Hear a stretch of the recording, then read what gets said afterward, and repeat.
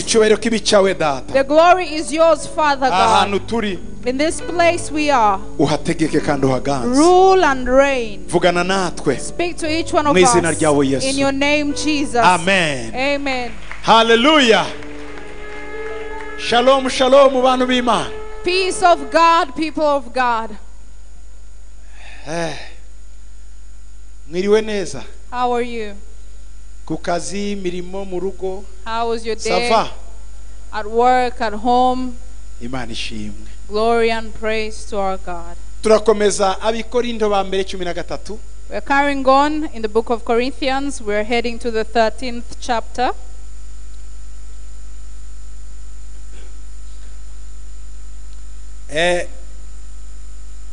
Kugira ngo twumve igice cya 13 neza nuko twahera ku 12 ku 31. For us to fully comprehend the 13th chapter, let's go back to 1 Corinthians 12 verse 31. Ariko nimwifuze cyane impano ziruta izindi. Nyamara dore ndabereka inzira irushaho kuba nziza. But earnestly desire the best gifts, and yet I show you a more excellent way. Impano z'umwuka. The gifts of the Spirit zigaragaza imbaraga z'Imana. Always demonstrate the power of God. Imbuto z'umwuka. However, the fruits of the Spirit zigaragaza kamere y'Imana. Demonstrate the nature of God. Bibiliya iravuga ngo mwifuze impano ziruta izindi. The Bible says, earnestly desire the best gifts. Ngo nyamara dore ndabereka inzira irushaho kuba nziza. And yet I show you a more excellent way. Ndabereka uburyo mwagera mu mpano. Abifuza impano ndabereka uburyo mwazigeramo. Nibyo yavugaga. Those of you who want gifts, I will show you an excellent way towards the gifts. Ndabereka uburyo impano mwazinjiramo. I will show you how you can achieve or reach there. Donc hari imbuto, hari ni imbaraga.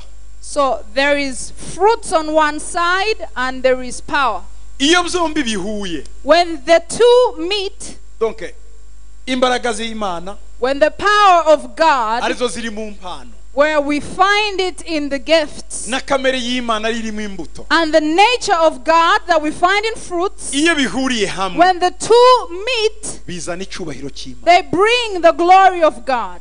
Donc icyubahiro cy'Imana cyuzuzwa na kamere yayo, gikuzuzwa n'imbaraga zayo. The glory of God will be seen when the nature and the power of God meet. Paul arabwira rero Abikorinto ko bafite imbaraga z'Imana. Paul tells the Corinthians, you have the power. Bafite impano zitandukanye. Because you have different gifts. Hari impano 9 Bibiliya yatubwiye twasomye. The Bible tells us 9 gifts. Nanone Bibiliya ikatubwira imbuto 9. But the Bible also tells us of 9 fruits. Ariko izisomye n'imbuto imwe irimwo imbuto 9. But when you analyze well, it's one fruit with 9 offsprings, if I should say. Reka turebe muri mu Bagalatiya. Let's go to the book of Galatians. Ibice 5 ku murongo wa 22. Galatians 5:22. Bibiliya y'Ikinyarwanda mu by'ukuri ntabwo ihavuga neza aha nka Bibiliya y'Ikigiriki cyangwa se izindi nk'Igifaransa n'Icyongereza. Hari akantu aha baratangira Abagalatiya 5:22 ngo ariko rero imbuto z'umwuka ni. Mu bindi bice bavuga ngo imbuto y'umwuka ni. When you read Galatians 5:22, English and French Bibles, it's different from Kinyarwanda because the Bible says in English, but the fruit of the Spirit. It's singular. Listen, ntabwo ari fruits. It's not in plural.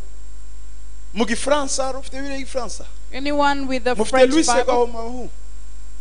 Le fruit, le. Ntabwo bavuga les fruits, le. Le fruit de l'esprit. Ufite Bibiliya y'Igifaransa? Good. The fruit. Voilà, mais le fruit de l'esprit, c'est l'amour. But the fruit of the Spirit is love, La joie, joy, la paix, peace, la patience, la long-suffering, bonté, la kindness, bienveillance, la goodness, fidélité, faithfulness, la douceur, la gentleness, tempérance. self-control. Izo ni imbuto 9 9 ariko so-called fruits, zikomoka mu rubuto rwitwa urukundo. but out of one, which is love. Donc urukundo nirwo rudomina. So love is the major Amahoro fruit. akaza mu rukundo, Peace comes in love. ibyishimo bikaza mu rukundo. Joy comes in love. Donc ziriya zindi zose zikomoka hari. All of these are in a shell of Rero, love. urabona ko hari impano 9, hari imbuto 9. 9 fruits, 9 gifts. Paul rero aratwereka inzira yatuma tugera ku mpano. So Paul wants to show Wifuza us, impano. he wants to show us an excellent way towards gifts. Arahera rero mu mbuto. But he begins with fruits. Amen. Amen. Kuri iki gice cya 13 When you read 13 of 1 Corinthians n'igice cya 14 and the 14th chapter as well, voilà. Ku 14 umurongo wa mbere nubwo naho tuzahavugaho. we'll go to 14 verse 1. We'll take time. 14 umurongo wa mbere 1 Corinthians 14 verse 1. ngo mushimikire urukundo kandi mwifuze impano z'umwuka, ariko cyane cyane mwifuze guhanura, prophecy. The Bible says pursue love and Pursue. Donc kimbia, tafutana, higa urukundo, to pursue. Poursuivre en français, poursuivre. pursue love, seek love, and desire spiritual gifts, but especially that you may prophesy. Shishikara cyane kwiruka ushakisha urukundo ruri. Determine yourself to pursue, to seek for love. Hanyuma nushakisha impano y'ubuhanuzi ukayikoresha mu rukundo, ntuzababaza abantu. Then when you seek for the gift of prophecy, but it's rooted in love, you will not offend people. Urukundo Bibiri ivuga ha, The love that the Bible speaks of, rurimo za mbuto zose it 9, has all the 9 fruits, impano 9, 9 gifts, imbuto 9 9 fruits. ziriya mu Bagalatiya 5:22. According to Galatians 5:22, Zombi ni amababa abiri y'inyoni, inuma. both are wings of a dove.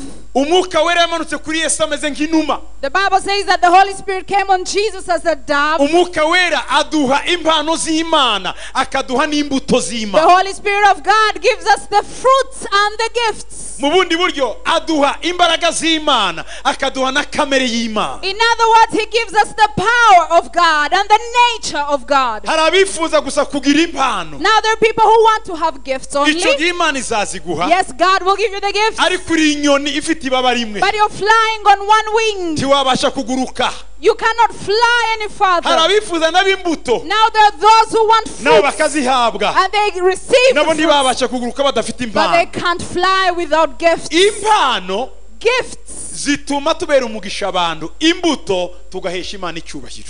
Gifts enable us to bless people. Fruits enable us to glorify God. Kuko iyo ngusengeye urwaye ugakira uhabwa umugisha. When I pray for you and you receive your healing, you are blessed. Noneho iyo mbikoranye urukundo, Now when I do it with love, Imana ibwira Satani ngo wabonye umukozi wawe. God will tell Satan, have you seen my Imana servant? ihabwa icyubahiro God is mu glorified rukundo rwayo. in his love. Ubundi iyo umuntu afite urukundo rw'Imana, As a matter of fact, when you have the love of God, n'impano azikoresha neza. you know how to use the gifts. Ariko umuntu udafite imbuto But when you don't have the fruits, akoresha impano nabi. you misuse the gifts. Ntagirira abandi impuhwe. You will not be compassionate to people. Ashobora kugutura hasi umutwe ukagwa hariya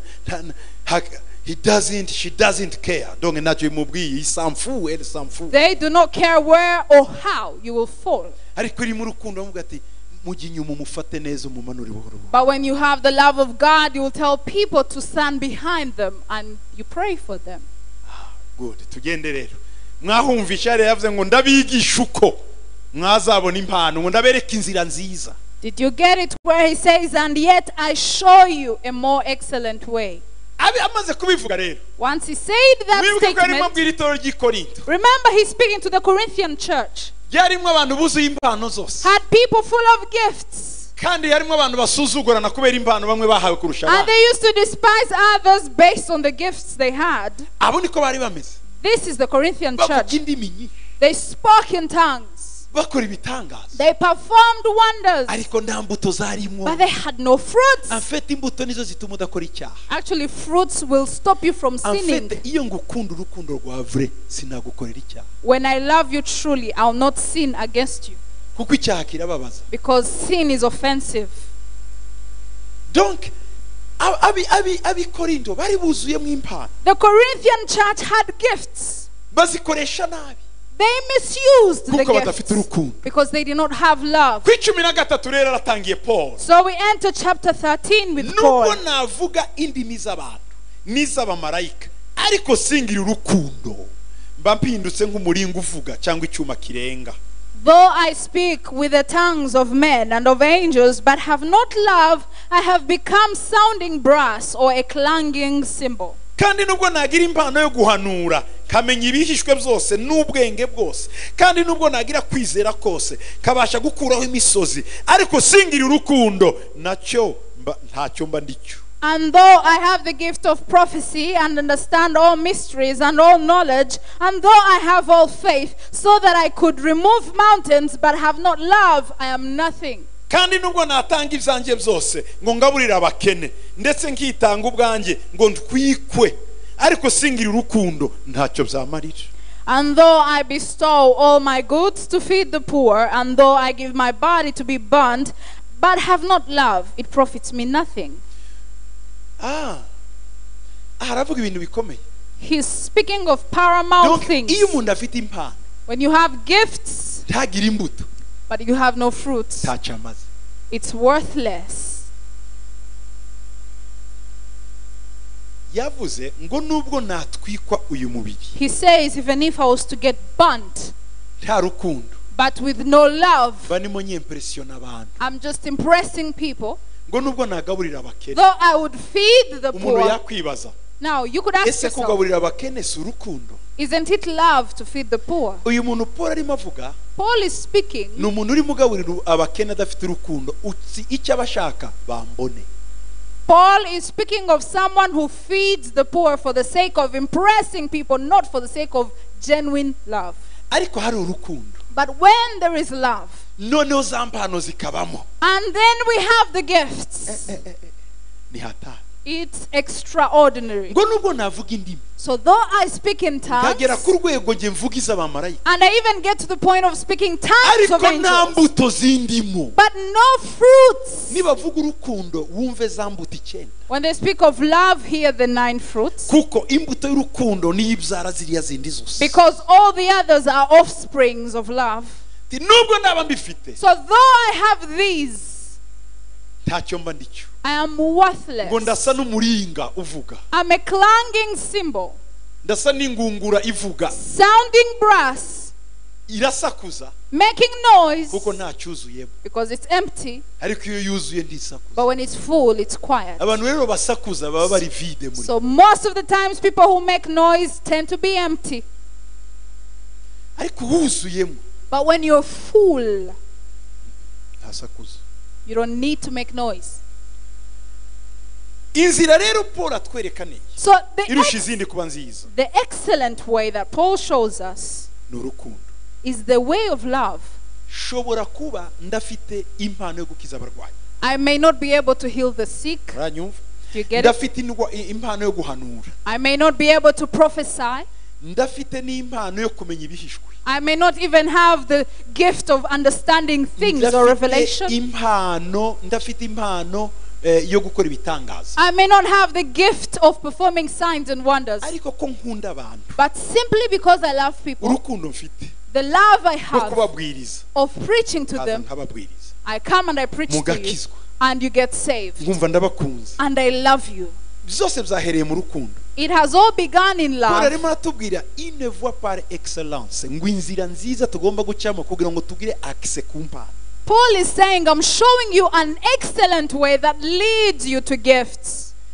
Iyo Imana ibona mu mpagaze imbere, When God sees you before me, kubera urukundo mfite Because of the love I nabazanye have. mu gakiza And I've brought you to salvation. sifite impano yo gukiza indwara But I do not have the gift of healing. kubera urukundo But simply because of Imana love, irayimpa God gives it to me. Imana irayimpa God gives me the gift. kubw'aba bantu nkunda Because of the people I love. afite urukundo ni inzira yinjiza mu mpano So love is the way towards gifts.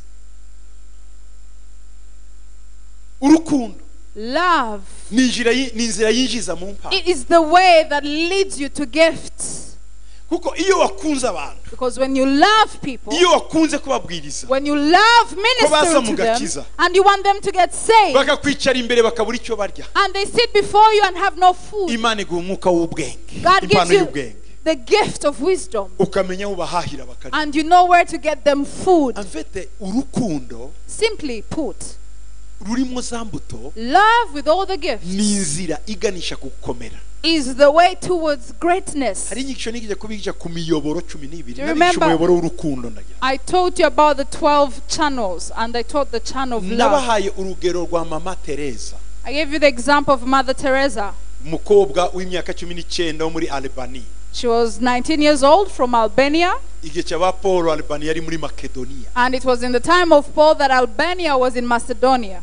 donc uriya mukobwa Teresa yumva arashaka kujya gufasha abahindi bari baratawe wanted to reach out to the Indians who had been rejected by agira the world. urukundo cyane rw'abantu batawe muri society He had so much love for the rejects of abwiye society. iwabo So she told her family, ndashaka kwiyegurira Imana I want to give up myself to God. ngiye gufasha abantu I bavunitse want to help the vulnerable, the batawe na poor, societe rejects. ahitwa Calcutta mu Buhindi So in Calcutta of India, aho niho habaga abantu bataye n'amafamiye yahebye abantu b'ababembe that's the place where they had left all the rejects of society, lepers, sick n'abene people, wabo poor people. bakabatinya kuko nibabakoraho nabo bararwa Even their relatives could not visit them because they were afraid of contracting umwana leprosy. w'umukobwa imyaka 19 w'isugi At 19 years old, a virgin, Teresa, ubuzima bwe abujyana muri abo babembe sets out to live with the lepers in abana Calcutta. nabo She lived with ntiyari them. afite ifaranga She didn't have money. ntiyarazwi She was not nta known. n'umuntu wamwitayeho No one even paid attention abona to her. agatike kamugeze Calcutta She got a ticket to Calcutta. icyo yarashoboye gukora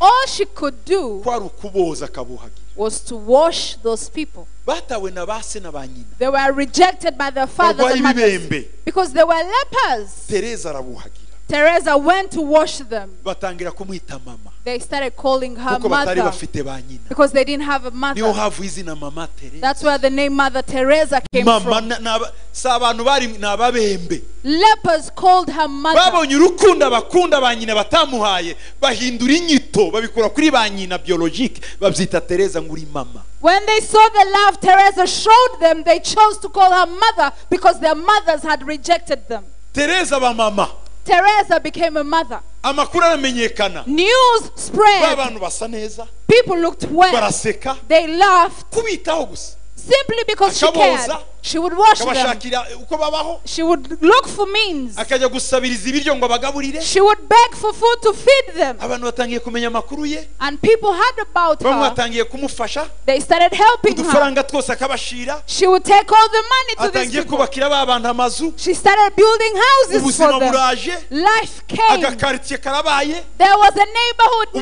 ubuhindi bumenya amakuru Everyone knew about abanyamerika Calcutta. barabimenye Americans knew abanyaburaya about her. barabimenye Europeans knew about Teresa her. arazamutse Mother Teresa abantu was bakohereza known. amamiliyoni n'amamiliyoni kwa Teresa People sent millions to Mother Teresa. Teresa yubakira ba bantu And she built ubuhindi houses. bwose bwohereza ati mwohereze hari umubyeyi hariya bakohereza ababembe babo Everyone would send their sick people to where Teresa Teresa ati was. mubazane And she said, bring them to me. Teresa mu myaka ye yaracyoza abo bantu She was still washing people even in her old age. isi iricarana And the world sat. tumuhe prix Nobel And they said, we have to give her a Nobel tumuhe Prize. igiciro gikwiriye bakita prix Nobel Nobel Prize Let's give her a Nobel Prize. Teresa aranga That's how she became known. murampembera iki And she said, no, why should you award me? njyewe ndimo ndakorera urukundo rundi I am doing it for the sake of love. isi iramwinginga And the world begged yanga her. kujya kwifata She refused. kugeza igihe bamuteje abantu Till the time they sent people to her. abantu baragoye You know, people are difficult. arayifata Then she took the Nobel Prize. Vatican Vatican, the turagira ngo Vatican. tugushire mu bantu bakomeye. The Vatican said we have to recognize you as a great woman. Ariko nta kintu nakoze nge nogeje gusaba ababembe. And she said, I only washed lepers, nothing great in that. Ngo ndagira ngo nkwereke inzira iboneye. The excellent way. Iziri kwinjiza mu bikomeye. The excellent way leading you to Izi mpano zose dushakisha. all the gifts we look for, ziciye mu rukundo. if they were to go through love, Imana yakora ibikomeye. God would do great things. Teresa nuko yabaye umuntu ukomeye. That's how Teresa became Ndagira renowned. ngo bamushyize mu batagatifu. I think now she's been made a Ubu saint. numwe mu batagatifu. I think she's a saint now. Isi yaramwemeye na kiliziya yaramwemera ariko wamwemeye mbere n'Imana. God approved of Mother Teresa before the world ever approved of her, before the Vatican ever approved of her. So let me say Teresa this. ntiyagurutse muri Albania ngo agiye gusengera ababembe bakire. Teresa did not leave Albania to go and pray for lepers to be healed.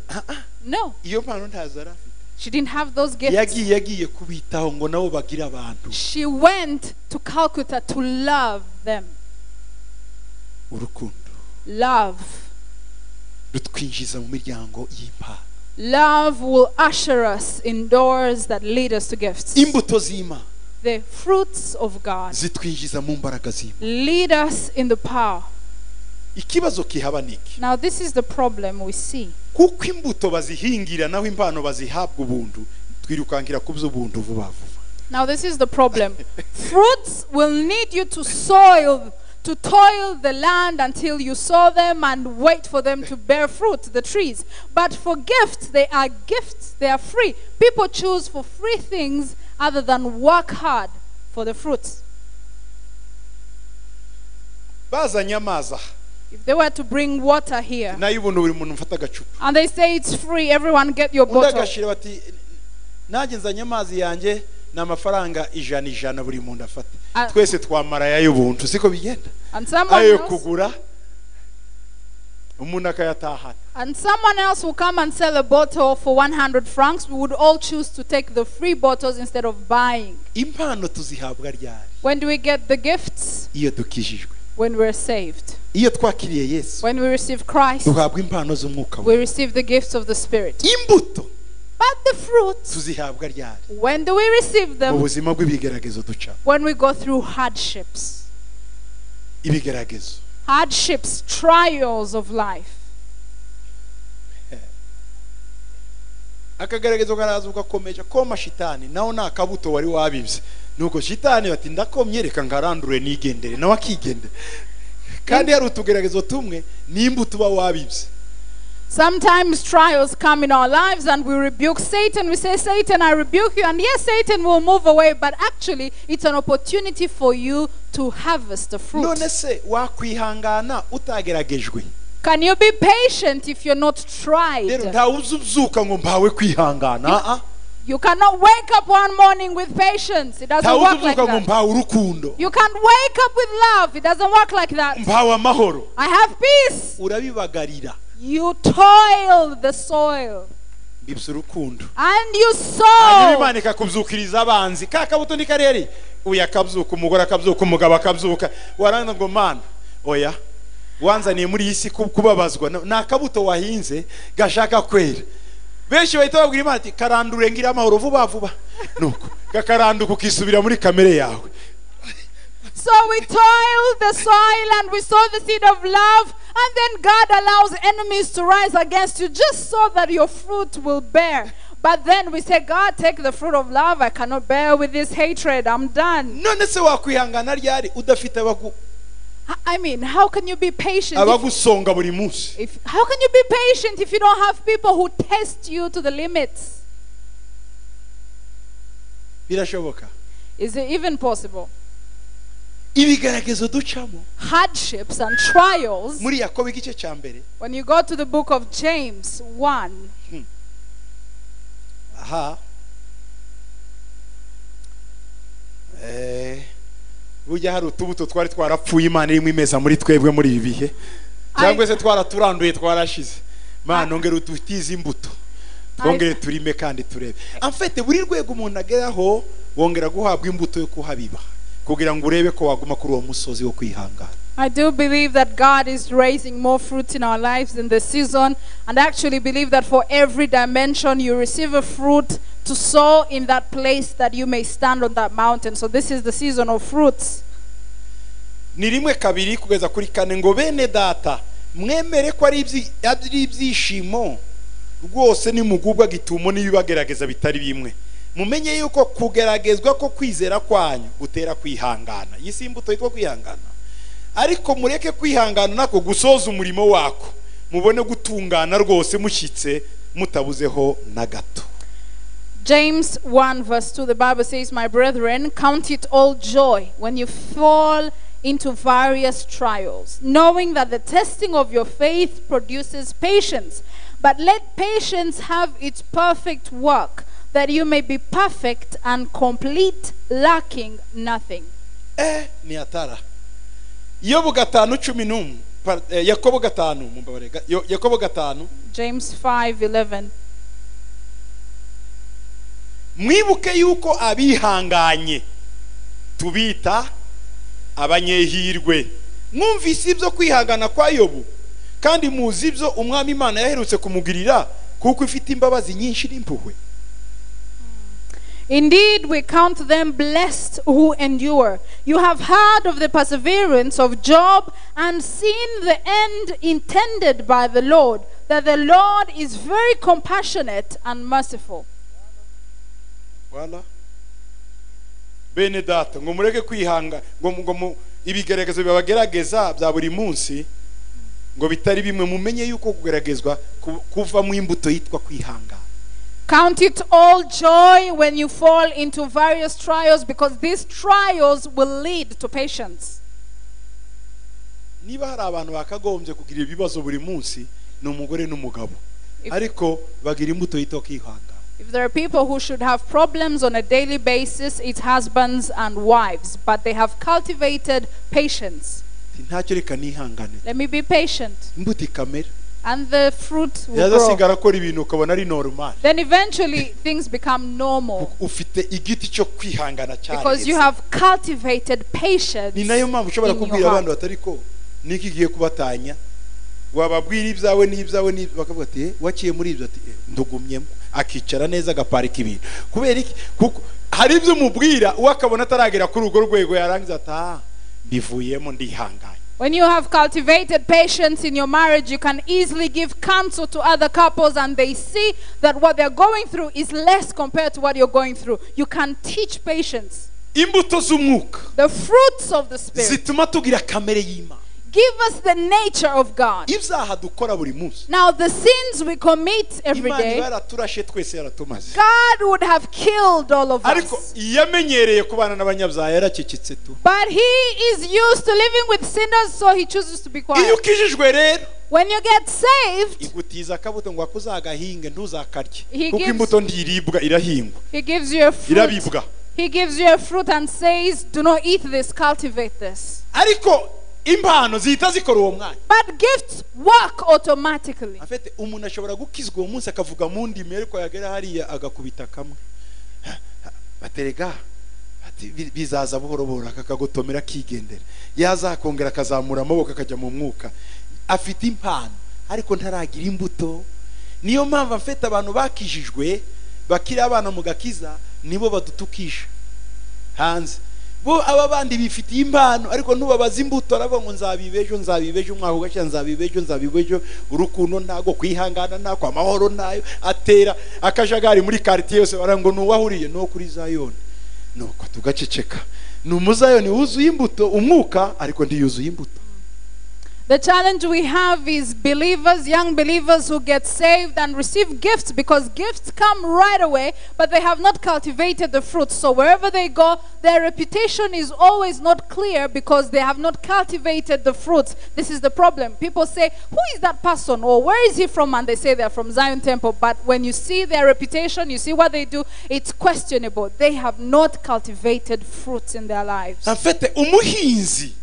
A farmer ugiye guhinga imbuto ye who is going to sow the seed. abazi ibyo azahura nabyo. They know what they will encounter. Iyo ushaka gusa na Yesu When you want to be like Jesus, ugomba kumenya ibintu bibiri. you need to know two things. Hari ikintu twita ubuntu, There is grace nicyo twita discipline. and there is discipline. Discipline ni kwirinda, kwitoza kwirinda. Discipline. Donc abantu benshi bazi ngo ubuntu twahawe ubuntu n'Imana, ubuntu burimo impano, burimo imigisha, burimo ibiki. Hakaba indi twita discipline. Discipline rero uburimo usaka gusa na Yesu. Now, people know that we have received grace, and they know in grace we find the gifts of the Spirit, but little do they know that we need discipline, and with discipline we're walking towards being like Iyo Jesus. dukishijwe When we get saved, munyumve, get this, Imana ntiduha umutima wo kuzinukwa icyaha, ni twebwe ubwacu twiga ko kizinukwa. when we get saved, God does not give us a heart that hates sin. We teach ourselves to hate sin. Kuko Imana ibikoze, Because if God did it, Satani yayirega mu rukiko kandi yatsindwa, bavuga ati bareka gukizwa gute, wayisubaha imitima izinukwa ibyaha, yibarekere turebe ko bagukunda. Urukundo nibwo rutuma tudacumura ku Mana, si uko icyaha cyaruze cyaboze kitakiryoha, no, ni discipline. Kubera urukundo nkunda Imana narabiretse. if God would give us hearts that are disciplined right away, Satan would accuse him in court and say they will get saved obviously because you changed their hearts. But when we discipline ourselves and we learn to love God, we learn to say no to sin. Iyo ukijijwe, When you get saved, babahungu beza n'abakobwa beza bagucaga imbere bazakomeza, ntabwo barigita. when you get saved, all the beautiful ladies and the handsome men will not disappear. They will stay around. Iyo twakizwaga ibitugerageza byose bigapfa, ntawe ubukiri ku isi. If we are Ubukizwa kanaka gapfa, wakizwa nyira naka gapfa. Donc oro bagomba kubaho nabo kuko bafite umunsi nawo gukizwa. Imana ibarekera bakatudefiraho we, bakadefira ariko Imana nayo ikareba ndebe kwa nkunda, ya develops imbuto yo kwihangana, imbuto y'urukundo. If only we would get saved and the people who tempt us would die, but it doesn't happen like that. God needs them to leave so that they too will get saved. God allows them to keep moving around, and He watches to see if you love Him enough to say Iyo no. ukijijwe, When you get saved, kakabare na za nshuti zawe kagumaho. your friends and the bar and the nightclub remain. Wewe uragenda mu buntu bw'Imana, You move in grace, ariko discipline niyo ikubuza kukinjiramo. but discipline refuses you from entering the bar. Aka kari kanyishe, I almost died there. ukerekerayo. And you turn, Dunia nyuma, msalaba mbele. Dunia nyuma, msalaba mbele. Dunia nyuma, I leave the world behind, msalaba mbele. and I focus on the cross. Sitarudi, And I will not turn back. sitarudi. I will not turn back. Donc ureba ka kabari ko nguhaye umugongo. The nightclub remains and you turn your back. Nawe wakije ngo Mwuka Wera mfasha, wa muhungu ntagera mu izina rya Yesu ntazi, kandi mwandikiranye ngo ahaze. Ntiwarangira ngo Mwuka Wera aramuhagariki, ni wewe wanditse ngo aze. Ibyo Mwuka Wera ntajya muri ayo mafuti, aramureka azi nyine mugwe mu byaha. Kazi yako nta discipline wakoze. Wewe nyine uramuhamagaye, warangira ngo Mwuka Wera we muhagariki, niba unkunda amuhagarikira iki? Ibyo ngibyo ni ukubesha Imana. You get saved and you keep that relationship, that sinful relationship, and then you pray, Holy Spirit, stop him from coming to see me. Stop him, Holy Spirit. But the Holy Spirit cannot do that. You're still engaged in the relationship. Mwarabikoze byarananiranye baraje. They came. You Kubera iki? stayed. Why? Wa mutima wakubwiye ngo muwemvite muhurira ahantu nuwabuze discipline, nta discipline ufite. Amfete kureka icyaha nukwiyemeza, ntabwo ari uko opportunity zabuze. The heart that invites that gentleman or that lady to see you is a heart that lacks discipline. Stopping sin just needs you to be disciplined. That's all. Ushobora kwiba ayo mafaranga nkuko utayiba. You can steal the money just like you may choose not to steal the Imana money. nizamanura marayika ngo gukubita ukuboko ngo wifate ayo mafaranga. God will not bring an angel to beat your hand so that you do not steal. Iyo biza kubabyo, If that was the case, Eva ntaba yaraciye ya mbuto muri Edeni, marayika baramufashe ukuboko. Eve would not have eaten the fruit. The angel would have stopped her. Imana irakureka. God allows you to do it because you choose. Niba gakiza karakuryoheye, egera Yesu ni mwiza. Niba karakubihiye, egera shitani ni mwiza. If salvation is pleasant to you, you will draw closer to Jesus, and if you choose otherwise, you will go to Satan. Ntibazakubeshye ngeretse usinzire mu bitotsi, umuntu wese agwa mu cyaha yabipanze. N'umutima ukubita udiha, ariko Yesu we ntacyo nirya nyuma, niriryonyine rikaba ejo rikaba ejo. Amfete ntituri inyamaswa, ntituri amarobo, dufite ubwenge buzima bwo gukora ibyo dushatse n'ibyo tudashatse. Ariko ikibigaragaza mu byose nuko udafite urukundo rukunda Imana. Uyikunda uri discipline. Let me tell you this, and do not be deceived. No one sins just by accident. We are not robots. We are not machines. We are not trees. We think about it and we make the choice. And when we make the choice, sometimes we say, God, this is my last time. This is my last time. This is my last time. But you choose. The love you have for God is what inspires you to choose not to sin. People of God. Urukundo rero.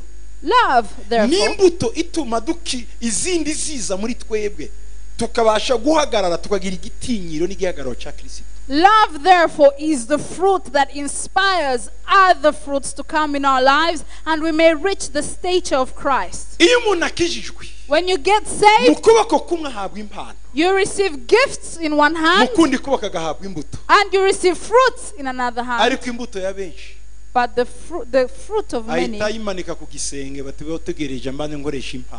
the fruits of many are hung somewhere while they just use the gifts.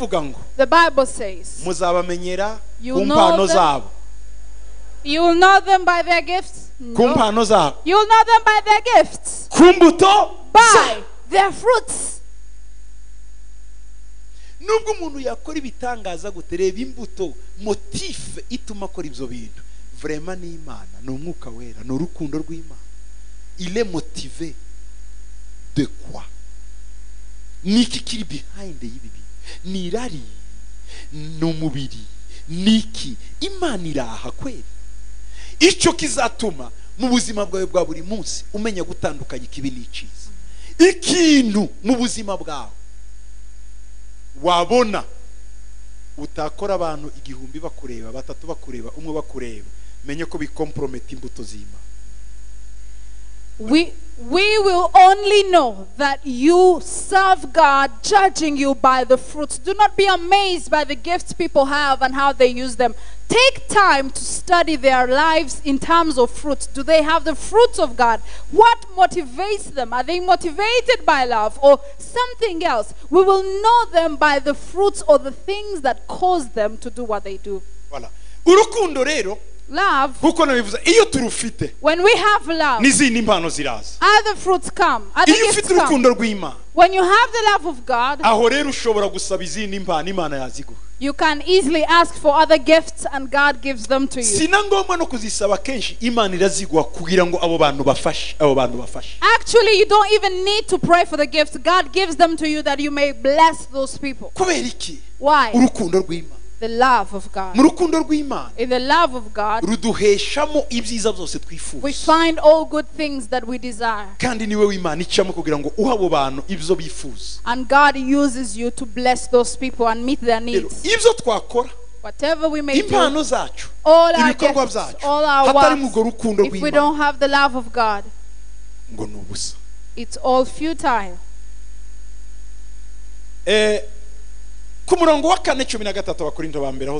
Let's go back to 1 Corinthians 13 verse 4. Bible speaks about love. Urukundo rurihangana, rugira neza, ntirugira ishyari, ntirwirarira, ntirwihimbaza, ntirukora ibiteye isoni, ntirushaka ibyarwo, ntiruhutiraho, ntirutekereza ikibi ku bantu, ntirwishimira gukiranirwa kw'abandi, ahubwo rwishimira ukuri. Rurababarira byose, rwizera byose, rwiringira byose, rwihanganira byose. Murumva ko muri rwa rukundo harimo za mbuto rero. Love suffers long and is kind. Love does not envy. Love does not parade itself, is not puffed up, does not behave rudely, does not seek its own, is not provoked, thinks no evil, does not rejoice in iniquity, but rejoices in the truth, bears all things, believes all things, hopes all things, endures all things. ibi ni ibintu urukundo rukora. So these are the things that love does. Iyi ni kamere y'urukundo. This is the nature of love. Izi ni izindi mbuto zikomoka mu rukundo. These are other fruits that come from love. Igihe dufite uru rukundo rw'Imana, When we have the love of God, twiga kwihangana, we learn to be patient. twiga kugira neza, We learn to be good to people. ntitugira ishari, We are not jealous. twishimira gutera imbere kw'abandi, And we're happy when other people advance. turihangana, We're patient. turababarira, We forgive. turiringira byose. We trust all things. Muri make Basically, urukundo ni Imana. love is God. Iyi ni kamere y'Imana ibiri mu muntu, This is God in man. kamere y'Imana ibiri mu muntu. God's nature in man. Ko Bibiliya iravuga ngo Because the Bible says Imana ni urukundo. God is love. Urukundo ntabwo ruzashira ku murongo wa 8. Verse 8, love will never fail. Guhanura kuzarangizwa no kuvuga izindi ndimi kuzagira iherezo, ubwenge nabwo buzakurwaho, ariko urukundo ntiruzashira. Love never fails, but whether there are prophecies, they will fail. Whether there are tongues, they will cease. Whether there is knowledge, it will vanish away. Kuki urukundo rutazashira? Why will love never cease? Urukundo ntiruzashira kuko Imana ari urukundo. Love will never cease because God is love. Imana ubwayo ni urukundo. God himself is love. Abari mu Mana Now those in bafite God urukundo ruva ku Mana. have the love from him. Mu gitabo cya mbere cya Yohana, When we go to the book of 1 John,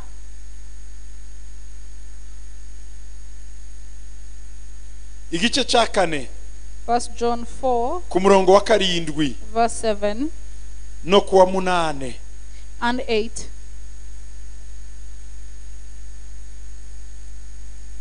Yohana wa mbere 4 The first epistle of John, chapter 4.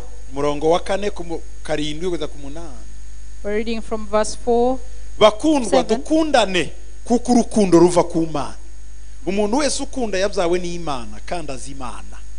Udakunda ntazi Imana kuko Imana ari urukundo.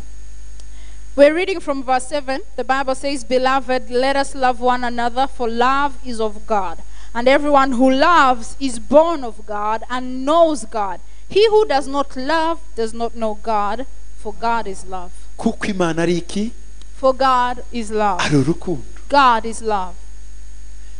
Mu kintu cya mbere gitamburisha umwana w'Imana, en fait identité. The, Donc kitamburisho kujya bakubwira ngo zana carte yawe. the, Carte y'ijuru ni urukundo. Nibyo bigaragaza ko turi abana biki? B'Imana. The, Imana ni urukundo. Sorry. the ID card of every believer is love. Just like you go and they ask you for your ID in heaven, the ID is love, because God is love. Urukundo Love. niko gwatumye Yesu aza mu isi. Love brought Jesus on Urukundo earth. Love. niko tuzasanga mu ijuru. We will find it in heaven. Ikizatuma mu ijuru tutarambirwayo, We will never get bored with heaven tuzaba turi mu rukundo rufatika. because Kurwumva apana ibingibi tuvuga ngo ndagukunda ukumva uranezerewe, ni ibintu bifatika. Donc tu sens, urabisanta, urabikoraho. Urukundo ruzaba everywhere, buri kona yose huzuye urukundo. Ibi affection byuzuye hose mu ijuru. Donc ntituzarambirwa aho hantu hose, imiruho yagiye, ibintu byose. Donc ijuru ryuzuye urukundo tu, kuko Imana ni urukundo, atmosphere y'ijuru ni urukundo, n'abakristo bagiye ni urukundo. Donc urukundo siri rukundo siri rukundo siri. Hey, hallelujah. we will feel so much love and affection in heaven that we will not get bored of heaven, because love is everywhere. God will be everywhere, and we will feel and touch the love of God. Urukundo Love. ntiruzashira. It will never fail. Guhanura n'izindi impano bizarangira. Other gifts will end. Mu ijuru ntibakeneye ko impano y'ibitangaza izabaho, nta bimuga bibayo, nta bipfamatwi bibayo. In heaven, they won't need the gift of healing because there are no sick people in heaven. Mu ijuru nta multiplication y'amafi 2 n'imigati 5 ngo abantu barye bahage, nta nzara ibayo. There is no hunger in heaven, so there will not be any multiplication of fish and bread. mu ijuru nta kuvuga mu ndimi twese twiyumvira. We will not need to speak in tongues in heaven because we will all get what is being said. Nubwo waririmba mu gishinwa umunyarwanda azacyumva kuko icyo gihe twese ururimi rwose ukoresheje tuba dufite capacity yo kurwumva kuko focus yacu ni Imana. Twese bizaba byerekeye ku Mana. Nubwo utanabyumva si we bireba bizaba bireba Imana. Donc nuko niko bimeze mu ijuru. In heaven, even if a Chinese man praises God in Chinese, the Munyarwanda or the Rwandan will hear it because the focus will be God and the praise and worship towards Him. Hallelujah. Hallelujah. Rero izindi mpano zose stop. All gifts will cease. Hazasigara gusa indirimbo z'urukundo. Only songs of love. Niyo mpamvu ngo mu ijuru bazaririmba si ukuririmba kujya gusa no na majeste hari ukuvuga hari ukugestiwa to ikindi cyose kipare love everything amu everything in heaven, every action, izaba ari geste ya love. every gesture in heaven will be love based. Amen. Amen. Uzi wa muririmbyi yaravuze ngo nimbona ubwiza bwe bwo mu ijuru nzajya ndirimba ikiteka ryose nzajya ndirimba mubaza nzajya mubaza azajya amubaziza mu ndirimba pana mu magambo nzajya mubaza Yesu niki cyako love amfite ntuzabona ngo Yesu wangu ndiki kazaba kari mu karirimba ibintu byose haleluya nzajya mubaza ndirimba nyandi Yesu niki cyakungu amfite tuzaba dufite ibibazo byinshi Yesu wankundi iki nabo babwire ngo mwankundi iki dusubizanye gucyo mu melody haleluya urukundo ntiruzashira. Love will never cease. In heaven we'll just be communicating in love songs. Uzabayo genza bari ku misozi yerade banezeranwa n'umukiza basize imibabaro yose uzabayo ngenzabayo. Hallelujah. Hallelujah. Aho hantu rero niba utarigeze umenya urukundo ku isi rendez-vous au ciel tuzahurireyo uzarwumva. If you have never experienced true genuine love here, our appointment is in heaven. We will meet there and meet true love. The gift of God, when they walk in the fruits,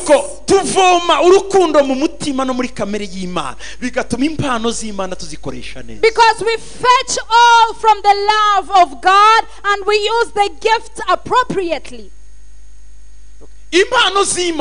The gifts work well when they operate in love.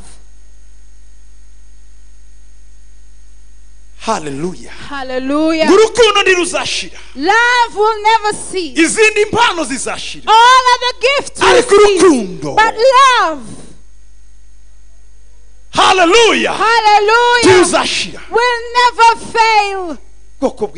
People of God, I will show you a more excellent way. You want gifts? You want greatness? What do you want? What do you want? No. Pursue love. Poursuivez l'amour. Pursue love. Cherchez l'amour. Seek love. Seek for it. Everything else will come.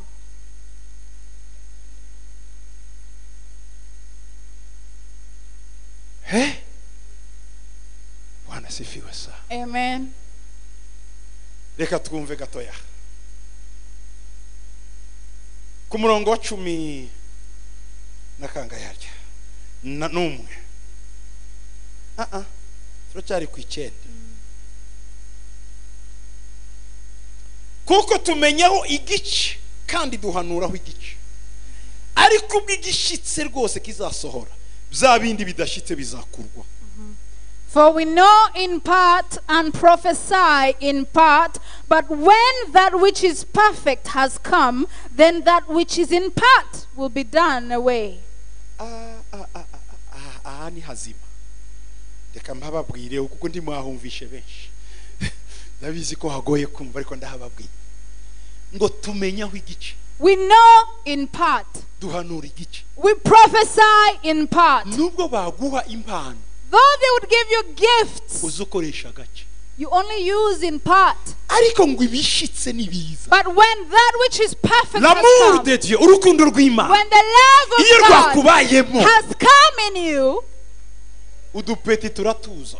Everything else in part will fall. Ibishitse niki? What is n'urukundo n'imbuto z'Imana. It's love of God and the fruits of God. Imbuto z'Imana zakuzuye. When the fruits are full in you, ubusa na Yesu. You are like Jesus. Ubu ufite maturité nk'iya Yesu. You have the maturity of ubu ufite Jesus. urwego rwa Kristo. You are of the dimension of Jesus. Yesu akeneye gusaba impano yo gukiza abarwayi. Does Jesus need the gift of healing? Aritambukira tu n'igicucu cye kikabakiza. He just moves by and his shadow will heal the sick. Kubera iki? Why? Icyazanye Yesu. He came no gupfira abantu. To die. Kumwirukana amakadayimoni is very simple. So rebuking demons is an easy thing. When the love of God is in our hearts, therefore,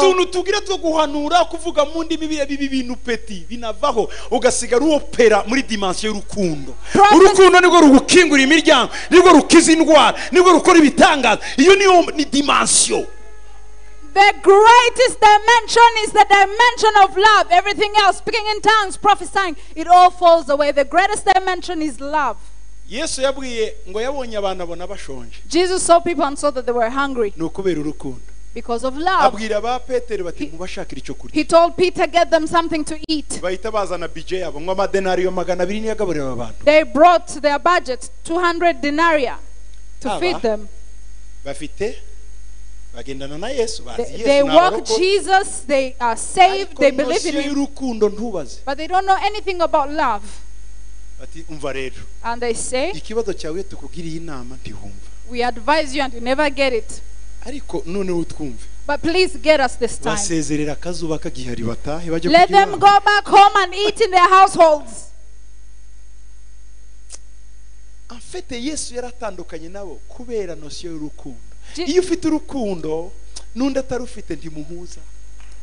Jesus was different. Jesus was different from the disciples on the factor of love. What he saw is not what they saw. When you are different from people based in love, you see things differently. Jesus. Jesus says, feed them.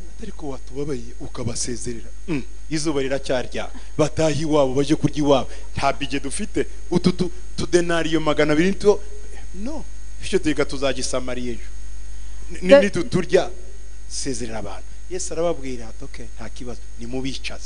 The disciples say, let them go back home. It's still due time for them to go back home. We only have 200 denarii. We don't need to spend it on feeding them. And Jesus still says, feed them.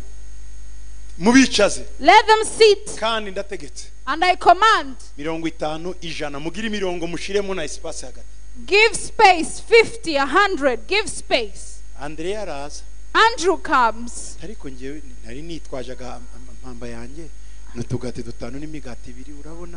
And he says, I have 5 loaves. We will walk with you. 5 loaves.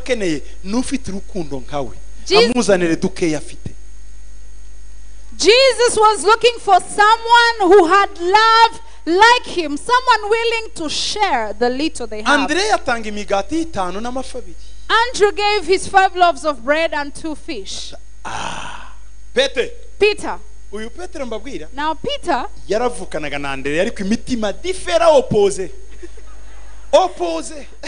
was a brother to Andrew, but very different at heart.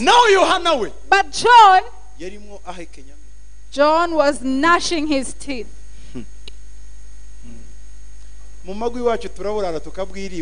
Twamubwira ngo intashigira umwobo ngo ingunzigira umwobo ngo umwana w'umuntu ntagira hwaba agiye kugaburira abatureka tutegereze turebe nimwicara we wicara senkane turebe twaburaye mu rugo nuko bari bameze abigishwa be. We have no food in our houses, we complain, and he says the Son of Man has nowhere to put his head. He's about to feed these thousands of people, yet we have no food. This was their mindset.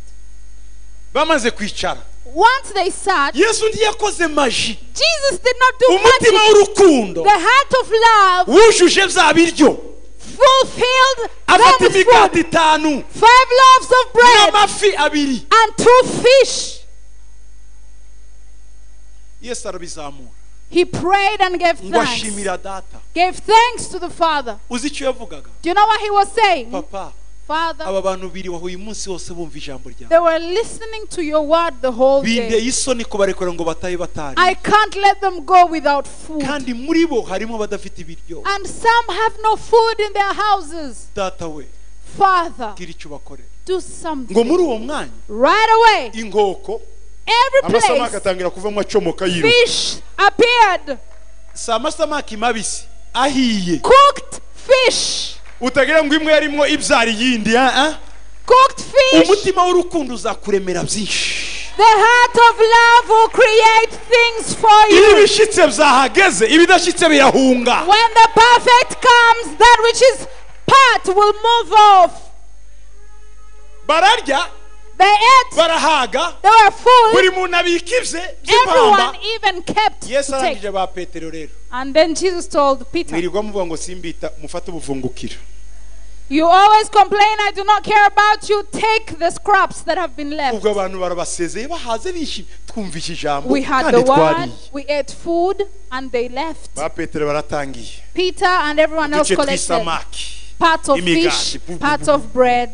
buri muntu akuzuza igitunga cye. Everyone had their Zuzura baskets, 12. 12 baskets. Mushire ababyeyi inama. Take to your Niko families. Yesu agira. This is how Jesus Uwo ni works. umutima w'urukundo. That's the heart of Mu love. rukundo habamo ibitangaza. In love, we find miracles. Ngo iyo ibishitse bihageze. When the perfect has come, Perfect ni iki? N'imbuto z'Imana. the fruits of Iyo God, zihageze, when they come, impano wakoresha gutudimidimi ziraceceka, byose bigakoreshwa n'imbuto z'Imana. the gifts that you were using in part will be silenced and the fruits operate. Abantu benshi Imana yagiye ikoresha ibikomeye. Many people that God has used in great Ntibari things bazi ko bagira impano y'ibitangaza, bari bafite gusa umutima w'urukundo. did not know that they had the gift of healing or miracles. They only had the heart of love. Umusore witwa Sadu There is a young man called yarimo Sadhu. asenga munsi y'igiti He was praying under a tree. yicaye. He was Yari ku sitting. ishuri. He was in a school. Afite abantu bamwanga cyane muri iryo shuri. He had people who hated him in that school. Ikintu cyose ngo arakabya. And they said he exaggerated everything he said. Noneho ariko kiriya giti reka tujye kumva ibyo abavuga. Then one morning they said, let's go and hear what he has to say. Basanga arimo arasabira babanzi be umugisha. And they found him to be praying for a blessing for his enemies. Kanaka muha umugisha Mana. Bless this person. Ndabizi ko anyanga. I know they hate Ariko me, mwibuke but remember them, azatsinda uyu mwaka. that they may win Abone past minervale, school, that they may get tuition ajye fees, imbere, that they may advance, akomere. that they may be great. Afashe liste. He took the whole list of his Bagera enemies no kuri wa wundi waje kumutegera. and even reached the person who had come to hear him pray Amutindaho we cyane. and prayed even more. Amusabira ibyiza bibaho, amusabira urugo, amusabira abana, amusabira imigisha. Aramuborogera aringinga aramwingingira. Prayed for blessings, prayed for their marriage, prayed for everything and interceded.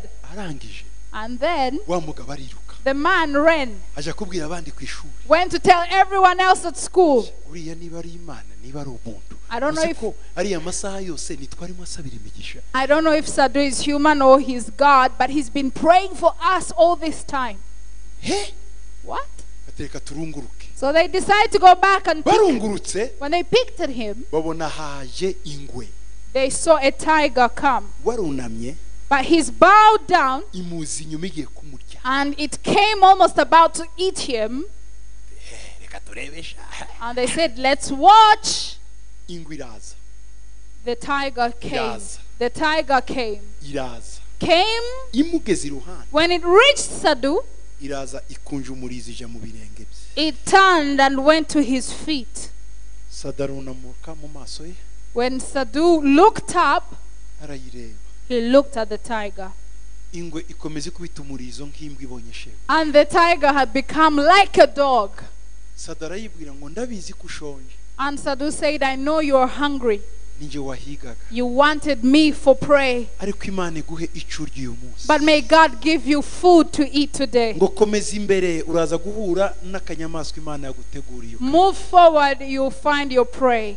Ngo yangwa irahaguruka. The tiger rose up Iriruka and ran. irasimbuka igeze imbere. And when it jumped ahead, Ihura n'akanyamaswa kangana n'imbeba. it met a small animal, Iragafatira karya. took the animal and ate it. Barya abantu baza biruka kumusaba imbabazi. And the men came to ask for forgiveness. Bamubwira ibyo bamubonyeho. They told him what they had seen. Baramubwira ngo kuki utatubwiye kugira imbaraga And they said, why didn't you tell us that you have power zo gukora ibitangaza? to perform miracles? Arababwira ati nukuri ntacyo nzi. He said, I'm not aware of Ngo this. gusa But njyewe nariyejeje muri nje. I have sanctified myself Muri nje mfitemo kamere y'Imana. and I have God's nature in Ngo me. mu buryo nsa na Adamu mbere yo gucumura. In a way that I'm like Adam before the fall. Ngo niyo mpamvu inyamaswa zamwubahaga. That's why animals obeyed his Ntacyo voice. nakoze I did not do anything kugira ngo inyamaswa indye. for the tiger to eat. Kandi nayisabiye n'ikirya. And I even prayed for prey. Ndasa na Adamu I am like Adam ari muri Edeni. in Eden. Icyari kibitewe n'iki? Why? Urukundo. Love. Ingwe yamusanze arimo asabira abanzi be. The tiger found him praying for his enemies. Iyo ibishitse bigeze muri wowe, When the kamere perfect y'Imana has come, ikicara muri ukagira stature ikigaragaro cya Kristo, imbuto y'Imana y'urukundo ikwicayemo, guhanura kuvuga indimi ndubishakisha, aho uciye birikora kandi utavuze, ibidashyitse ngo byigirayo. when the perfect has Nicyo Paul come, yavugaga. when the perfect has come, that which is right, that which is God's nature has come, all the gifts, all that which is in part is done away. Duhe Yesu icyubahiro. Glory to Jesus. Hallelujah. Hallelujah. Hallelujah. Hallelujah.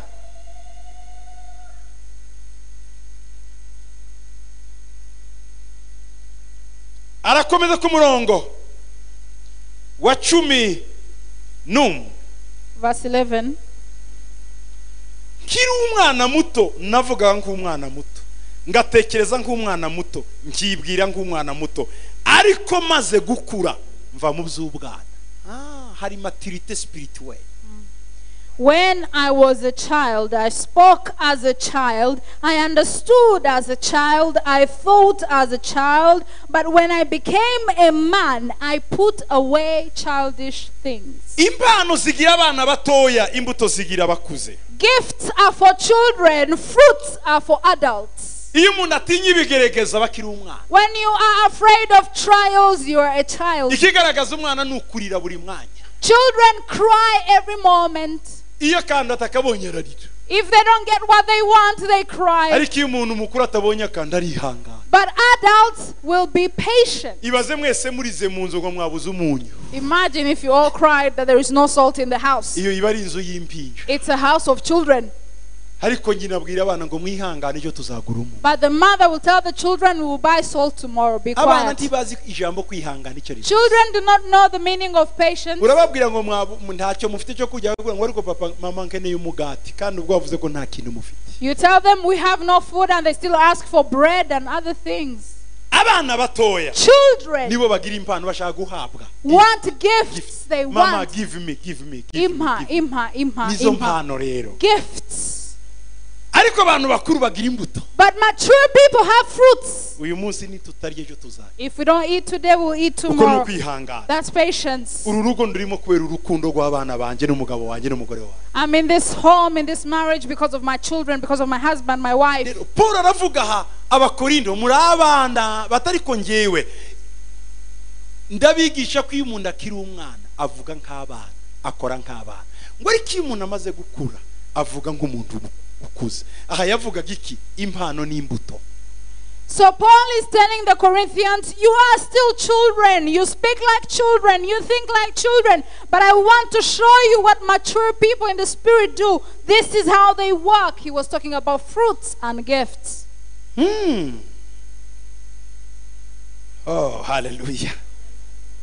Kiri umwana muto niko nari imeze nanjye ngo ariko maze gukura mva mu by'ubwana. When I was a child, I spoke as a child myself. I understood as a child. I thought as a child. But when I became a man, I put away childish things. Itorero ry'Ikorinto ryashiraga imbere impano simbi ariko rinewe gushira n'imbuto imbere. The church in Corinth only showed gifts, but they couldn't think or plan or pray or work the fruits. Ubundi urahinguka ruha ugasarura. You toil and then you harvest. Gukunda biravuna. Love is difficult. Kandi biragoye kuruta kwanga. And actually love is more difficult than hating. Kuko n'umusozi uriho impango ebyiri. Because it's a mountain with two slip slopes. Ahakunze cyane niho hanga cyane. When you love so much, you hate so Kuri much. versa kuri imanga yo hirya hakurya n'urukundo iyo hakuno n'urwango. No kuvuga ngo rero abakundanye nibo bangana. On one Kandi side, abangana iyo bakundanye nabyo bibi. on one side is love and on another side is hate. People who love each other are those who hate each other. Kwihangana n'uburakari nabyo bigira bihanye imbibi. Patience and anger are two-sided coins. Hari ijambo riza rintangaza. Something amazes Bibiri me. iravuga ngo The Bible says Imana itinda kurakara. that I'm a God who is slow to anger. Muragibuka. You remember? Ngo ariko But iyo ndakaye when I am angry, kubita abana nabase nabasekuruza kugeza kubinyejana kumbyare nye. I will strike men and their children to the 4th generation. Ndi Imana itinda kurakara. I'm a God slow to anger. Ariko iyo bigeze ngarakara But when I become angry, ndakubita simbabare. I strike Ngera kumbyare nye. till the 4th generation. Isirayeli yaratangaye umunsi. Israel was amazed. one Bibiri day. iravuga ngo yabateruye nk'ikizu giterura abana. The Bible says he carried them like an eagle carries Ngo its bukeye ngo eaglets. ibabundikira nk'ingo kibundikira ibyana. And then it covered them like a hen with its eggs. Ngo ibagaburira ngo ibiryo by'abami. And fed them the food of kings. Ngo barira ngo barya ubuki bwo mu bitare n'amata yabo. And they drank milk from rocks and honey from rocks. Ngo Isirayeli ndayitetesha irabyibuha. I spoiled Israel until she was fat. Ngo bukeye Isirayeli Then one day Israel irandakaza. turned me to wrath. Ngira igihe mbakunze. I spent time loving Ngira igihe them. mbihanganiye. I was patient with Ariko them. umunsi nahindukiye. But the day I turned, Isirayeli yarumiwe.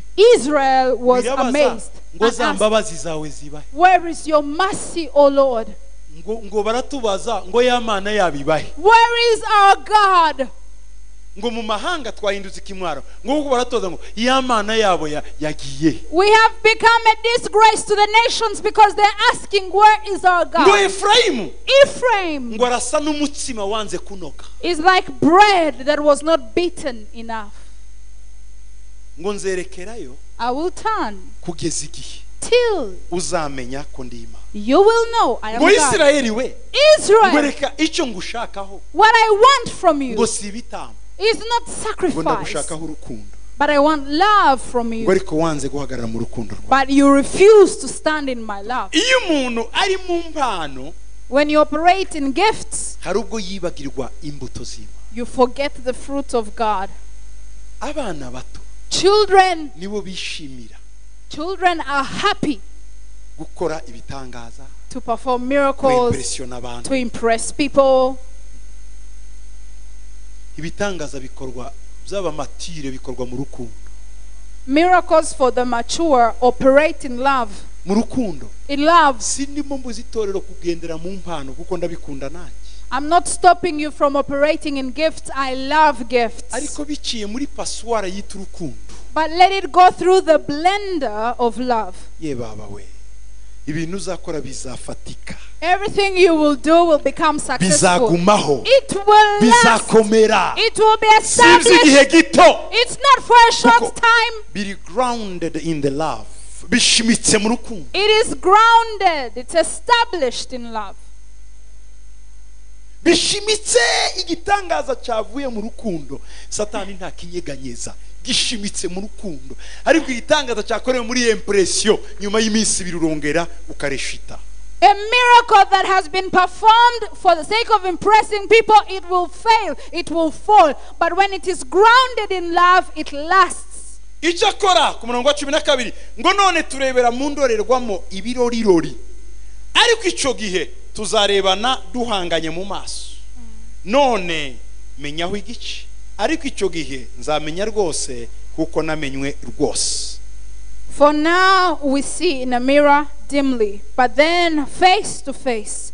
Now I know in part, but then I shall know just as I also am known. Umunsi tuzaba imbere y'Imana, The day we shall present ourselves before umunsi God, tuzabona Imana, the day we shall see God, tuzasobanukirwa urukundo we rw'Imana. will understand His love. Ng'ico gihe Then si ibintu nzarebera mu birorirori, it will not be dimly in nzaba mirror, ndeba.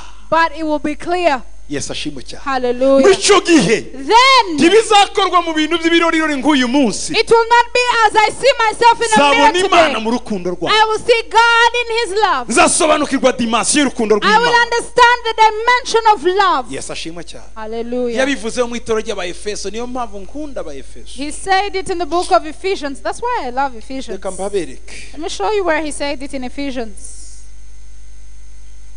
Abaefeso Ephesians. ibice ni bitatu. Ephesians chapter 3. bitatu.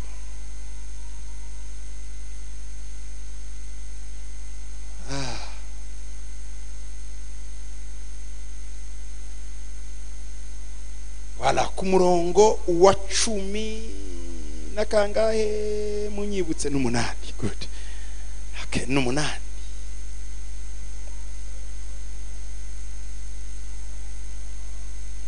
Muhabwe. Ariko uwasomera isengesho neza kuri 14 tugaza kuri 18 14 no ku 18 kugira ngo muze kuhumva neza na 19 mumva ibyo Paul yavugaga. Aravuga ngo nicyo gituma mfukamira data wa twese, uw'imiryango yose yo mu ijuru niyo mu isi yitirirwa, ngo abahe kuko ubutunzi bw'ubwiza bwe buri gukomezwa cyane mu mitima yanyu kubw'umwuka we, kandi ngo Kristo ahore mu mitima yanyu kubwo kwizera, kugira ngo ubwo mumaze gushorera imizi hehe. You see, grounded in love. Yes. Mumaze gushorera imizi yo kwizera kwanyu he mu rukundo. Bavuze ijambo kwizera. Kwizera kuri mu mpano z'Imana. Muranyumva neza? Rero ko iza mpano z'Imana kwa kwizera kwanyu mubishorere he mu rukundo. Listen rero, umva Paul yari umugabo afite revelation y'Imana. Gushorera imizi mu rukundo, hanyuma ngo mube mugize mute mushikamye, donc solidement établi. Verset 18, hanyuma muhabwe iki? None hani hata muhabwe imbaraga zo kumenyera hamwe.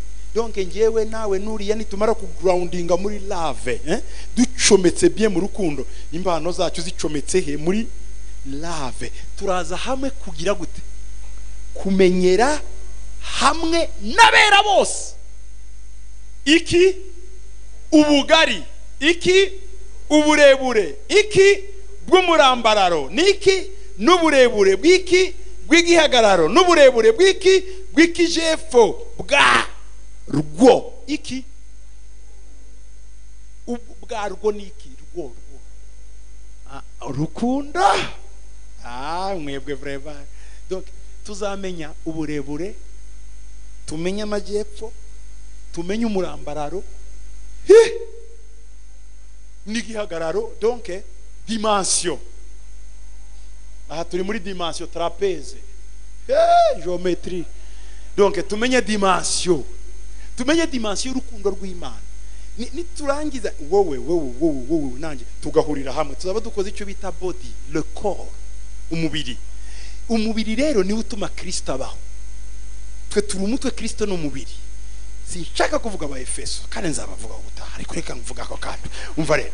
Donc le corps, umubiri. Ndashima Imana ko yampaye kumenya ijambo ryawe,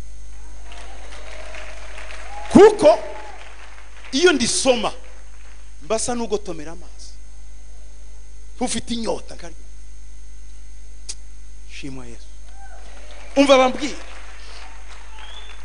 abera nitumara guhuriza hamwe ibyari impano tukabishimika mu rukundo rw'Imana, uwo munsi tuzasobanukirwa Imana mu burebure bwayo, mu murambararo wayo, mu donc comment dirais-je mu kinyarwanda, muri hauteur, profondeur, largeur, longueur.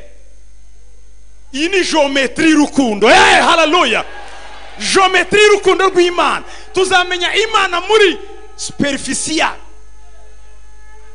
muri dimension yayo. Tuzamenya Imana mu maangle yayo.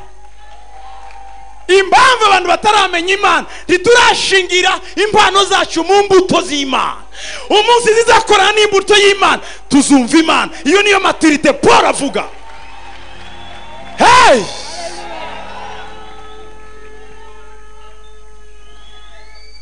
Ephesians 3 verse 14, the Bible says, "For this reason I bow my knees to the Father of our Lord Jesus Christ, from whom the whole family in heaven and in earth is named, that he may grant you according to the riches of his glory to be strengthened with might through his Spirit in the inner man, that Christ may dwell in your hearts through faith, that you may be rooted and grounded in love." We will only understand the depth and the width of God if we root our gifts to his fruits. Baravuga uburebure bw'urukundo rw'Imana ngo imbaraga zo kumenyera hamwe, hari imbaraga z'ubumwe tuzamenyera hamwe twese. We will all know together at the same time.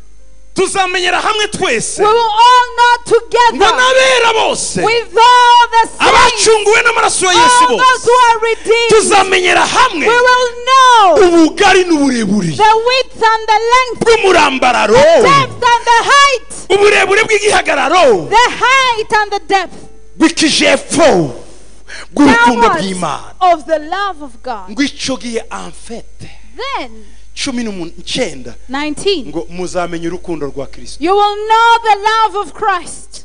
Abantu ntibazi urukundo rwa Kristo. People do not know the love of Christ. Muzumva vrai l'amour de Then you Christ. will get it. Ngo mumenye n'urukundo rwa Kristo You will know. ruruta uko rumenywa. You will know the love of Christ which passes knowledge. Ngo hanyuma mwuzuzwe kukugera ku mwuzuro wa Kristo. Amen. Then you will be filled to the stage of Christ. La stature de Christ, ku mwuzuro ico gihe voilà. The Tiwagera fullness. kuri uru rwego utaramenya urukundo rwa You Kristo. cannot reach the stature if you don't have the love or know the love. Tiwamenya urukundo rwa Kristo utaramenya ubunini, uburebure, murambararo, ibiki by'urukundo rw'Imana. Never. Kandi wowe wenyine ntiwabimenya. Ifoko haba corporate, abantu duhurije hamwe mu kwizera tugashinga imizi mu rukundo rwa Kristo. There needs to be a corporate agreement of being rooted and grounded in the love of God. Then we can understand the width, the height, the length, and everything about the love of En God. fait, ibyo dukora byose ico gihe ni ukunezeza Imana, si ukwimpressiona abantu. Ibyo dukora hariya si ukwerekana abo turi bo, ni Imana tugomba kwerekana. Si ubwibone bwacu, ni Imana ubwayo igomba kugaragara. So all we do is about God. It has nothing to do with impressing people or getting brownie points. It's about pleasing Him. Imana yonyine niyo tugomba kwerekana, We seek to show niyo Him. tugomba kuzamura. We seek to magnify Iyo Him. wamenye ngo amajyepfo y'urukundo rw'Imana, Once you have known the depth of His love, usobanukirwa impamvu umwana w'ikirara yatashe iwabo. you understand why the prodigal son went back home. Kandi kuzimu rugerayo His love will reach even hell. Zamwisi yacu ngwindusha tu na cyakirara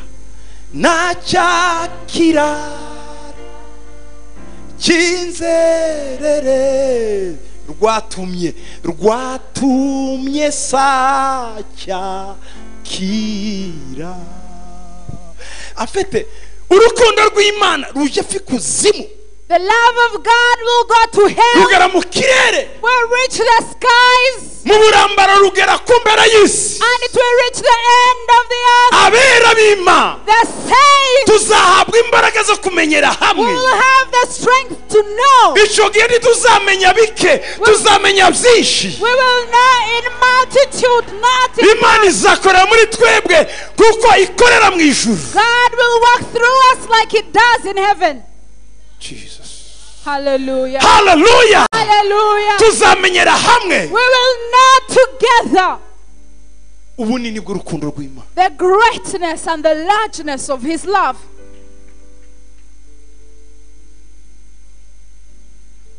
Jesus. Hallelujah. Mbabwire Let me say this. hari ibintu bimwe abantu tubamo There are things we live through nosiyo y'urukundo rw'Imana ari nke because of the notion of the love of God is so low.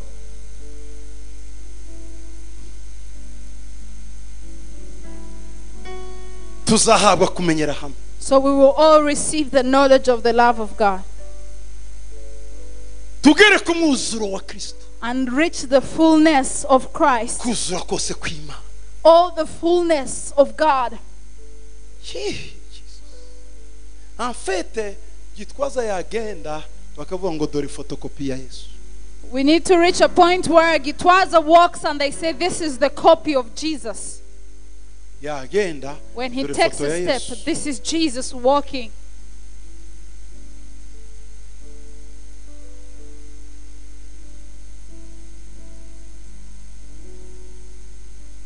Otherwise niba kwekirimina yacu ahantu tugomba kurangiriza atari mu rukundo rw'Imana, qu'est-ce qu'on fait? On abandonne tout. If all that we're doing, our peakest point is not the love of God, then we should just abandon. There is no urukundo point. rwa Gitwaza urukundo rwa rwuriya no jamais rw'Imana. It should be Imana ni tugomba ku Imana. The love of God. It has nothing to do with the love of people. Umwuzuro wa Kristo The fullness of Christ should be all that we focus on. ni akamerere ya Kristo. That's the nature of Iyo Christ. uyifite When you have it, aho uciye hose wherever you pass, icyo ukoze cyose whatever you abantu do, babona ibitangaza kuko isi ntigira mwene abo bantu. people see miracles because the world does not have those people with Mwene that abo kind bantu of ni love. rare. Such people are Iyo rare. babonetse When the world finds them, rero ubwabo ni ibitangaza. they themselves are Iyo miracles. bakora ugira ngo ni impano zibakoreramo ariko no ni ubumana bukora. When they work, you think it's miracles, but no, Nubumana. it's God's nature working through Tugomba them. kuva ku rwego rwo gukoresha impano tukajya ku rwego rwo gukoresha kamere y'Imana. We need to leave the dimension of using gifts and go to the dimension of using God's nature in us. Bituma izi mbaraga zidukurura pesanteri zirangira tukinjira muri force centrifuge. And then we will reach the point where we are working in centrifuge power. Ituma indege iguruka. The same power that allows airplanes to fly. Isi yagukururuka ni muri force And centrifuge. you will not be gravitated towards sin. Yes, ashimwe cyane. Hallelujah. Kigwanira nawe utunyama udusosiso uduki. We are not grounded in the love. If we're still fighting for meat, me and you are still having issues, we're not grounded in love. Urukundo rw'Imana. The love of God. Afite gwatumye Imana mu cyubahiro cyayo yambura costume yayiza kubana n'abisi. The love of God pushed him to take off his divine nature and came to live with mankind. Natekereje ku bw'urukundo rw'Imana. Because of the love of God, Uko Yesu yavuye mu ijuru yambura ubwiza. Jesus took off his glory and came to live on earth. Cyatumye mpimbiri ya ndirimbo. That's why I composed that song. Natafakari mambo hayo, je médite. Iyo nibaza kuri ayo majya birandeka. When I meditate on these words, it's beyond me. Kutafakari ni ugutekereza When I think, yasisimua roho yangu. Donc hari ukuntu mu mutima wanjye numva birandenza ariko hakuzuramo umunezero ntazi ninasisimua ndani yangu. It's beyond what my heart normally feels. It's something else I can't describe, yet I have joy when I think of the love of God. Umeacha kiti cha enzi ukajivua utukufu kunitafuta mimpotevu heshima zote ni zako. natafaka ngo nibaza ibyo bintu bikandenga. I think about these things and it's beyond. Wa roho yangu daima nitasifu jina lako. iyo utekereza ku rukundo rw'Imana, When you think about the love of Imana God, iza kunshaka njyewe Gitwaza. God came to look for me, Nawe. Gitwaza, and you. Vraiment iyo ubitekereje nta yindi plaisir wawe. There is no other pleasure you can get. Hayo No other pleasure. Imana iduhe kumenya urwo rukundo. May God give us the Ndangiza understanding namwe of kuri His uyu love. murongo. As I finish on this verse, Arimo araduha Paul aratubwira inzira tugomba gucamo par excellence, inzira y'urukundo. Abakorinto ba mbere 13:13. we're finishing in 1 Corinthians 13 verse 13. Paul is showing us a more excellent way. Ariko noneho hagumyeho number 1 iki kwizera, number 2 ibyiringiro, number 3 urukundo. Ibyo uko ari bingahe? Bitatu. Ariko ikiruta ibindi ni urukundo. And now abide faith, hope, love. These three, but the greatest of these is love. Hari bitatu bizagumaho. 3 will abide. Ariko But urukundo rurabiruta. love is the Bivuze greatest. ikirere. What does this mean? N'igihe tuzabana n'Imana Even when we will be with God muri eternite, in eternity, ibi bitatu bizabaho: the 3 will abide. kwizera, Faith, kwiringira hope, n'urukundo. and love. Bizabaho gute? How will they abide? Umva rero, Listen. kwizera Bibiri ivuga Faith that the Bible speaks ni of ijambo rivuga kwiringira. is a word that comes with trust. Ndakwizeye, I trust you. uvuga ngo ndakwiringiye. I am trusting Ko in you. ninkubitsa ikintu cyanjye uzakingarurira. If I give you this, you will return it to me. Mu ijuru In heaven, ibi bitatu nibyo bizatumotiva, nibyo bizatuyobora. the 3 will lead us. Muri twebwe In us, tuzakomezanya confiance y'Imana. we will always trust in God. Tuzatakaza confiance. We will- Tuzahora tuyibonamo confiance. We will always trust in Him, have faith in Him. Icya kabiri, Number 2, tuzakomeza kwiringira izindi surprise dukorera mu mwanya uri buze. we will hope for more surprises. Aho niho kwiringira kuza. This is where hope Niki comes. kindi gisha Imana igiye kudukorera. God is about to do something new Ko for niko us. tuzaba mu ijuru tutaruha. We will never get Hari bored in ama heaven. surprise ya buri kintu. There are surprises in heaven. We will still hope. Tuzakomeza kwiringira. Have hope. Tuzagumana kwiringira. Kwiringira. Hope. Kwiringira. Tubona aradukorera iki kandi? Expecting something new Dufite from Him. kwizera kwishima Imana mu buryo ibyo Imana ikora tubyakira byose ko ari ukuri, nta gushidikanya, nta gukweshoninga, nta kwibaza atari ko biriya sabikoreye iki. No, tuzaba dufite full trust, tuyizeye ijana ku We ijana. will have full trust in Him, knowing that He has something better for us. Hanyuma icya gatatu rero, And the third byose bizakorwa mu rukundo. is love. It will all be done in love. Demonstration ya gloire y'Imana ni mu rukundo. The demonstration of God's glory is in Imana love. izerekana ubwiza bwayo mu rukundo. God will show His glory in love. N'ibyo tuzizera dukorera ni mu rukundo. Even what we shall trust for Him to do will be in Ibyiringiro byacu biza love. bishingiye mu rukundo. Our hope will be rooted in Ibi love. bitatu bizagumaho: The 3 will abide. kwizera, Faith, kwiringira, hope, urukundo. and love. Bavandimwe, Beloved, ngibi byo mbaraze: this is what I give you. kwizera, Faith, kwiringira, hope, urukundo. and love. Tuzabiharanire tukiriho kuri iyi si, Let us fight to have these, kuko no muri eternite, mu iherezo mu gihe kitagira iherezo tuzabisangamo. because even in eternity we will find this. Kwizera, Faith, kwiringira, hope, urukundo and love bizahoraho. will abide. Ngo ariko cyane cyane But greatly, urukundo. Love. Urukundo ni emballage y'ibi byose. Love is the shell in which all these Byose three are bizakorwa mu found. rukundo. It will all be done in love. Inzira Paul yarimo abwira abakorinto. The excellent way Paul was telling the Corinthians, Impano zanyu, your gifts, ministeri zanyu, your ministries, titre zanyu, your titles, ndabyubaha rwose. I respect them. Ariko But ndabaha inzira yo kwinjira mu byiza. I will show you an excellent way to greater things. Namoro. Love. Muhaguruke dusenge. If you may rise and we pray. Jesus. Shima yes. We thank you, Jesus. Hallelujah. Oh Jesus. Natafakari mambo haya yasisimua roho yangu, daima nitalisifu jina lako.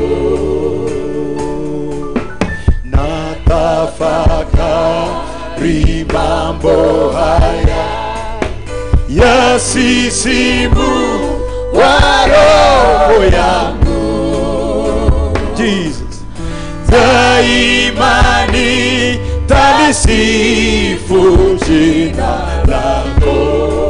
Natafakari mambo haya yasisimua roho yangu, daima nitalisifu jina lako. Mana ndagushima muri uyu mugoroba mwiza. God, I thank you for this wonderful evening. Umugoroba w'ubuntu bwawe. An evening of your grace, W'imbaraga zawe. of your power. Utwigishe Teach us. kugendera mu bishitse twiyambura ibidashitse. Teach us to walk in the perfect and leave behind that which is in part. Twigishe kuva mu bwana tube abantu bakuze. Raise us to be mature people. Twereke inzira irushaho kuba nziza. Show us a more excellent way. Twigishe inzira y'urukundo rwawe. Show us the way of your love. Twigishe guhinga imbuto zawe, kubagarira imbuto zawe no gukorera imbuto zawe. Show us how to sow your fruit and toil for it and wait for it and wait for it to grow. Utwigishe Mwami. Teach us, oh God. Utwereke inzira yawe. Show us your way Mu buryo dutunga umutima ufite ubwenge. in a way that we may keep a heart full of wisdom. Utubabarire Forgive us aho twagenze hose where we have walked hatari imbaraga z'urukundo rwawe. and there was no power of your love. Man, God, itorero ryawe your church, uduye kukwegera. let us draw closer to you, Twese hamwe all of us, tumenyere hamwe that we may all know urukundo rwawe, your love, igihagararo cyarwo, the fullness of your amajepfo love, yarwo, the height and the depth, umurambararo warwo, the width of your utugeze ku love, rugero rwawe Kristo. and lead us to your fullness, Itorero Christ. ryawe riho umugisha. Bless your church. Tugendere muri izo mbaraga Let zawe us walk in your mu power. izina rya Yesu. In the name of Jesus. Amen. Amen. Ejo kuwa gatanu Tomorrow on Friday, mu mugoroba mu ijoro dufite amakesha. we have an overnight tomorrow. Muzaze mu makesha. Come tomorrow for the Imana ibane overnight. namwe. May God bless you. Umeacha kiti cha enzi, ukajivua utukufu, kunitafuta mimi mpotevu. Heshima zote ni zako. Natafakari mambo haya yasisimua roho yangu, daima nitasifu jina lako. Natafakari mambo haya yasisimu